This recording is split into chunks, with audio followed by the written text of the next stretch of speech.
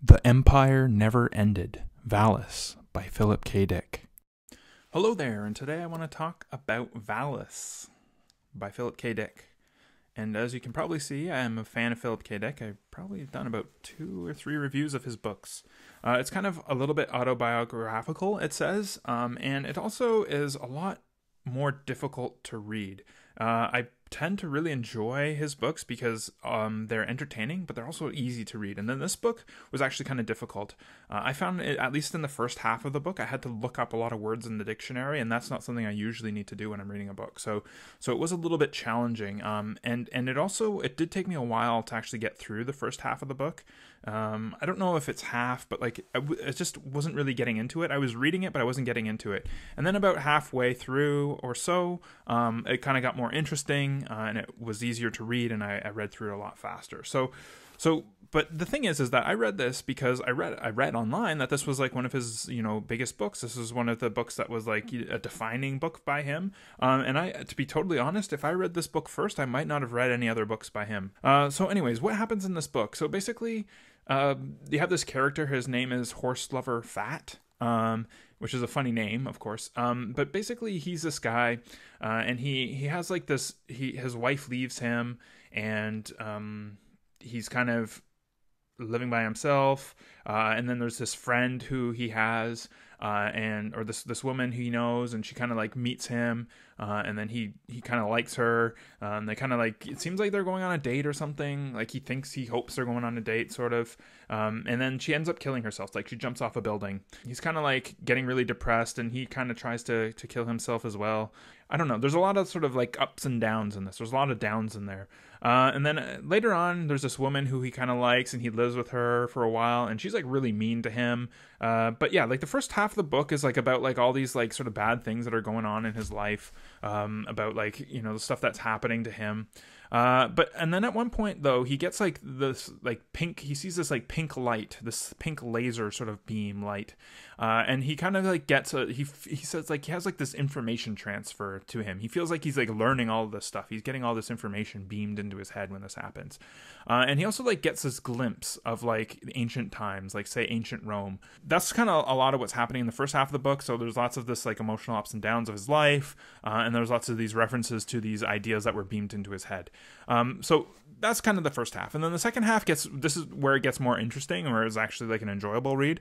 But what happens is that one of Horse Lover Fat's friends, his name is Kevin, he goes to this movie, and it's called VALIS. And in the movie, he kind of sees these signs, and he comes back and he tells Horse Lover Fat, he tells their other friend David, and he tells Philip, who's the author of the book.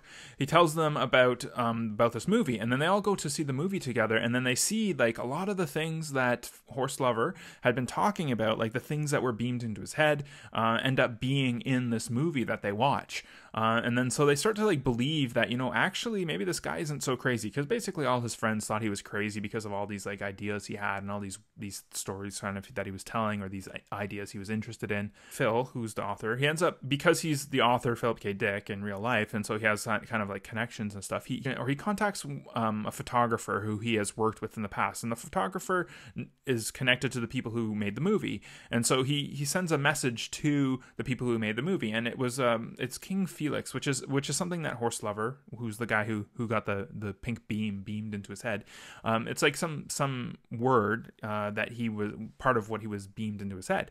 And so he takes that like idea, and he sends that off to the directors of this movie, and then the person who made the movie contacts him and says like, why don't you come and meet us up north in our house? And so the 4 of them go to up north to visit these people, and then it turns out that these people, like, they're kind of like crazy almost, it seems, but they do have a daughter, 2-year-old daughter, who they say like she can talk, and like she knows all this information, and they sort of say like she's the savior. And so they go in, eventually the second day they're visiting, they go and they actually go get to talk to the girl, and you kind of like Horse Lover Fat and Philip K. Dick, they become one person again. And so Horse Lover is basically an alter ego of Philip, the writer or the author of the book, and like it's kind of like it's confusing. Like it's hinted to along the way, like in the first half of the book. It goes kind of back and forth. Like you kind of get the sense that that's part of it, and even on the back of the book, I think it sort of suggests that's what's happening. And so, anyways, like they end up becoming one person again. He becomes whole again, and this young girl, like she tells them these ideas, and they kind of sound like biblical ideas about the nature of humanity and what they're supposed to do. And basically, her message, I think, is generally that, like, you need to stop looking for a savior, that the true savior is ourselves, like humans themselves, like a person themselves is the savior, and then they are the sort of the coming saviors themselves, and so they need to sort of embrace that and go with that. The second time they meet the girl, they talk about like what sort of their mission should be, and the girl tells the three guys that they need to leave, and they don't need to go back, and they need to wait for instructions. And when they're going to leave, the two people who own the house and like the people who made the movie, they like to say, hey, why don't you guys stay and join our commune? And then, the three guys are like, we actually have to go. We have to go do something. And so they leave. They fly back. And and a couple days later, I guess they find out that the little girl died. And it was because like one of the guys, the filmmaker related people, he used this laser on her and he kind of killed her. And so once the girl dies, like, so they thought the girl was a savior, but because she died, they don't think that she's the savior anymore. And so Horse Lover kind of believes that, the savior must still be out there. And so he kind of goes traveling around the world to find the savior. And Philip, he stays home and he kind of watches TV to try and get messages from VALIS. And they kind of like their lives kind of just kind of go on. And then at the end, there's the appendix, which kind of talks about like, and it's kind of like his philosophy or theory of reality and of the world. And I read it last night, and there's parts of it that I was kind of like curious about, like I thought were interesting, like the idea about all of reality being information and opposed to being like material. And I kind of believe that philosophy, like in that idea. I think that that reality is information, and that we kind of construct a space-time reality in our minds out of the information, out of the context of where we live, or where we are, sorry. And so like we're beings that exist in some place, and that we create reality around us through our minds, or through whatever information, let's say.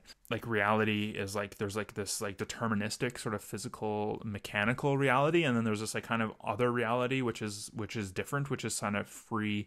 It has volition, like it has will and control, and I kind of think that's also true. I kind of like that idea, because I think that's true. Like I think for the most part that we do live in a deterministic reality, but I don't think that we are locked into that deterministic reality. I do think that we do have free will. I do think that we do have choices, and that we are able to make we are able to sort of do things differently than what's determined for us. And so in a sense, I agree with that part as well. And so like there are some ideas in there that are interesting, and I think that too, like a lot of this book is about like the difficulties of life, like about the complications of life, of like how things, like there's like suffering, how things don't always go well, like how things can go bad, and about like, it's also about death as well, because lots of people die, and there's lots of like, it's just like the effects that the death has on other people, and like, life is pretty complicated. Can be pretty difficult at times, and so it kind of like captures that a little bit. And I do remember actually, like, when I wanted to read this was because someone had said that like their life was, they were like really depressed or something, and this book had kind of helped them. And I'm not depressed, but I thought, like, if someone who was feeling depressed was reading this book and it was helping them, then maybe there's some good ideas in there, and there's some ideas that will like kind of, help live a better life. But I would say like, yeah, like there wasn't very many original ideas, and there was only sort of some stuff that was agreeable to me. I would say too, like if you're a fan of Philip K. Dick's fiction, then this book is a little bit different from the other books. Honestly, it was hard to get through it, the first half of it, but it did get more interesting in the second half. But I would say, like, realistically, like if this was the first book that I read by him, I wouldn't have read more books by him. So it's a good thing that I didn't read this book first. But yeah, like just the idea is, it's an okay read.